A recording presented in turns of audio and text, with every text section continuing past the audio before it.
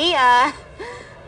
It means this is awkward. That sounds familiar. Looks like MTV's new hit series Awkward is hitting rather close to home. It's called Palos Hills High School or Palos Verdes High School. Giuseppe's for lunch instead of Borelli's. There's the knickknackers. So the TikTokers, which is a big Hill thing. The knickknackers weren't obsessed with helping the homeless.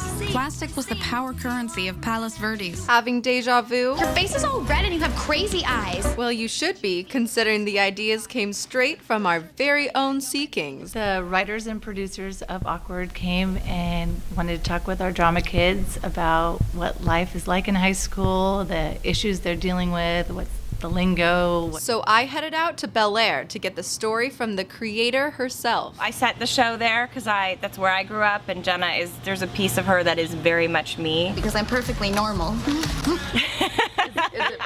She may sometimes make PV look bad, but her intentions are good. I feel like I've given a voice to people who live in Palos Verdes. Looks like Palos Verdes isn't California's best kept secret any longer. Haley Hirschberger, live from 205.